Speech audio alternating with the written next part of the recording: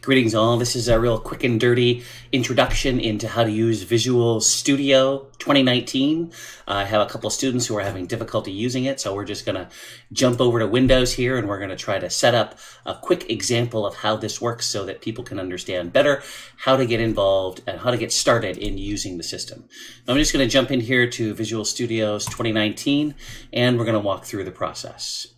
You'll note that the first thing that I need to do is to create a new project right here. So I'm going to do that. Create a new project. I'm just going to click on that and we'll open her up. I have a variety of options here. Pick an empty project. This is going to be Windows, C++, and a console. Click on Next. It's going to ask you then for you to configure your project. Give it a name. For us, we're just going to use the standard Hello World. Give it a location. I do not like this location, so I'm going to pick something else. I'm going to jump into my Documents folder, and I'm going to come in here and just create another folder. I'm going to call this Visual Studios 19 Assignments. Call this whatever you want. Please make sure that every time you save something, you save it in that folder. So we're going to have a new project here called Hello World. Every assignment should have a separate name, a different name, and should be saved in a different location. Everything's going to be saved inside the VS19 assignments, but it's going to have its own folder for that particular project. Additionally, please make sure that you place the solution and the project in the same directory. Okay, so once you have all this set up, you've given the name, you've assigned a location. For my case, I created a place because I'd rather do it there. And I made sure that the solution and the project files are all in the same directory. I'm going to click on Create.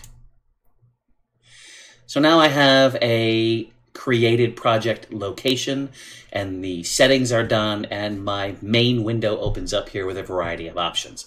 I'm going to go over here where it says Source Files.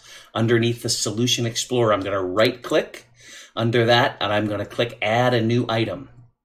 All right, I'm going to go into the Solution Explorer. I'm going to right-click on Source Files, and I'm going to add a new item.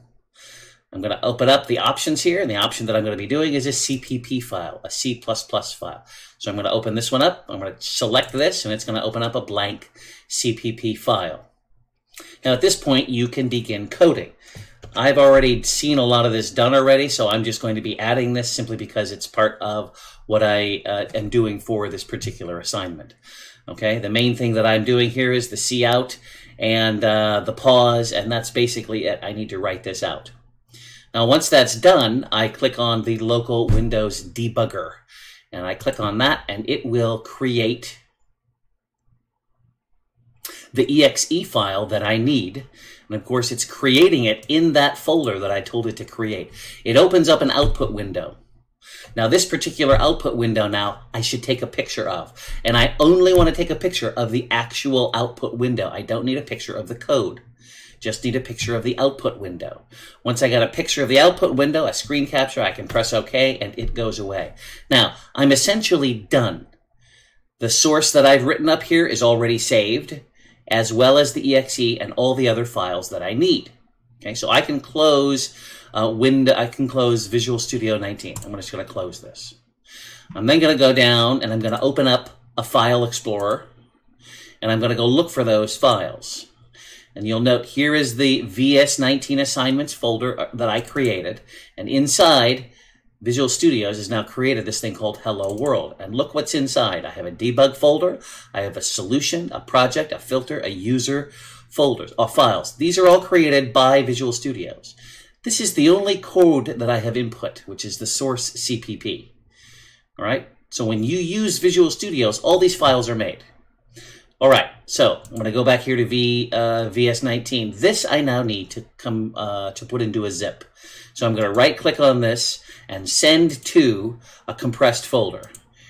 Okay, and it's created a compressed folder for me, and this I can now upload for my assignment. And that's really all I need to do in order to complete the assignment. And once I'm done with that, I can go back and send that up to the website, and then everything will be fine. If you have any questions, please let me know. Thanks for looking by.